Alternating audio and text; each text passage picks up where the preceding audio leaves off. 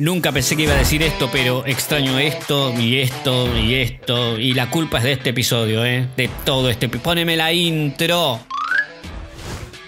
Bienvenidos residentes, este es el resumen del episodio 4 de la temporada 17 de Grey's Anatomy, la temporada más pandémica de todas. Arranca el episodio con Richard haciendo lo que mejor sabe hacer en esta serie, emborracharse, no, nada que ver, perdón, dirigir un hospital, que hay que curar a Meredith, que si ella se muere nos quedamos sin series, que vayan a curar enfermos, que tengo una familia que mantener, que dejen de pelotudear, que me quiero morir. La reunión termina cuando Koracic se come todo el bullying por enfermo de COVID y haberse garchado a Teddy. Jackson, por su parte, invita a Joe a comer pizza a su casa. Sí, claro, pizza. Mientras tanto, Link le cuenta un cuento a su bebé. Había una vez un doctor que antes trabajaba en una serie que se llamaba Nashville y aprendía a tocar el Duérmete Niño, Duérmete Ya en versión country. De Luca y Teddy le consiguieron un lugar a Meredith en otro hospital donde le dan la posibilidad de meterla en un tratamiento con drogas nuevas de COVID, pero Richard obviamente se pone la gorra y parece que no quiere. Nico y otra residente asiática tienen la charla de inclusión del episodio que obviamente hay en todas las series de Yonda. Y justo en ese momento entra una camilla con un chino que dice que Owen lo trató de apendicitis y lo mandó a su casa con aspirinetas. En el momento limbo de esta semana, Meredith se encuentra con George.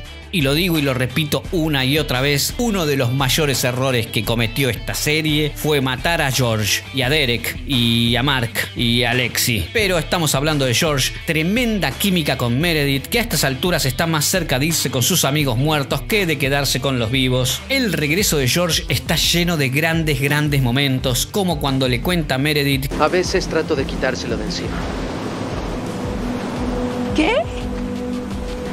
Como tú sabes. ¿Cómo asustándola? Bueno, Mer, si quieres llamarlo así. Que persigue a su vieja como fantasma. ¿Aún sigues bailando? No, eso ya no lo hago mucho. No desde que Cristina se fue. Y cuando se acuerdan de Cristina, fin del limbo. Nos vamos a encontrar con Helm, que está yendo a hisopar a Koracic, pero obviamente nadie hisopa a Koracic, porque Koracic se hisopa solo. Y ya que está, de paso le espía por la ventana que aparentemente Koracic tiene un mapa gigante del mundo lleno de puntos rojos, que está lleno de algoritmos sobre la gente que tiene COVID, gente que no usa barbijo, gente que está a un paso de la locura, como Koracic, obviamente. Así que Helm tiene la gran idea de comentarle a Teddy cómo está Koracic. Maggie, por su parte, sigue charlando con Winston, pero al menos esta vez está vestida, y arreglan una cena por Zoom porque resulta que es el cumpleaños de no sé quién de la familia de Winston, pero aparece el viejo bardero de Winston y la pudre. ¿Winston?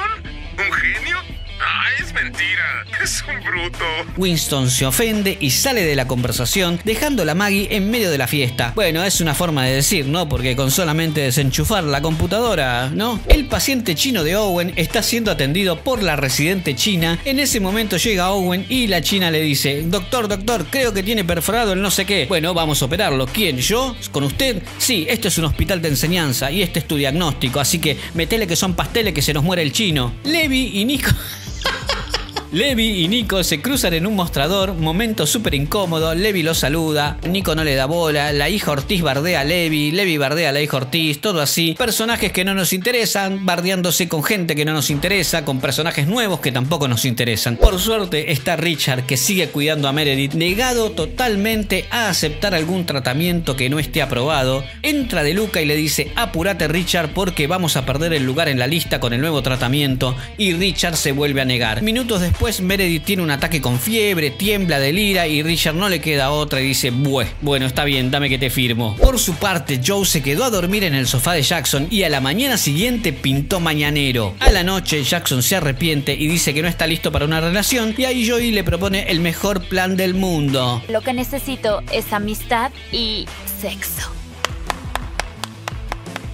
Por otra parte, la residente china le comenta a Nico que tiene un gran conflicto sobre si decirle o no a Owen que debería haber chequeado los parámetros raciales del enfermo chino para saber qué enfermedad podía tener. Nico obviamente no es de gran ayuda. Bueno, y acá pasa algo rarísimo, rarísimo. Así que les pido a todos los que llegaron hasta acá que me comenten abajo qué les pareció esta escena. Es horrible que no pueda visitar. Es horrible lo que pasó en primer lugar. Porque cuando Zeng, sí, la residente china se llama Zeng, debe salir de aquí. lo apura a Owen, Nico la raja de la habitación y le dice a Owen lo del diagnóstico erróneo y el parámetro racial.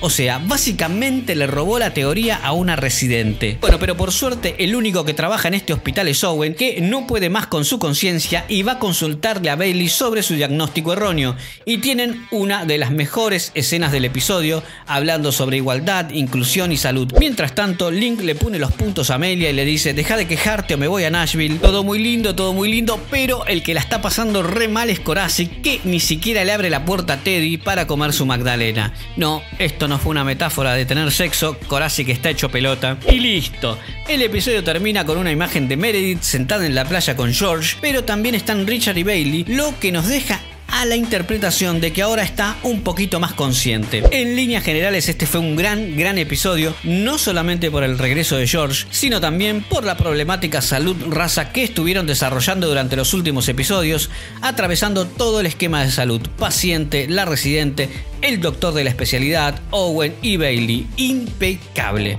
Bueno, gente, gracias por tanto aguante. Los invito a seguir viendo el contenido de este canal, que seguramente va a aparecer en las miniaturas como me gusta Grey's Anatomy, loco. No se olviden de suscribirse, darle un me gusta al video y dejar un comentario. Así seguimos charlando y nos conocemos un poco. Gracias por tanto amor, nos vemos pronto.